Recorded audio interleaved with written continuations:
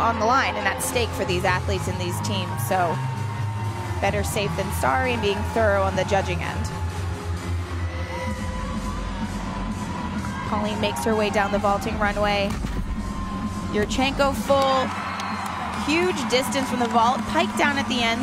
It's gonna cost her a little bit there from a deduction standpoint. But UCLA is on a roll here. They're being consistent. They're not giving any big deductions away to the judges. That's all you can ask for. And vault is a tough event. It can make or break your team score.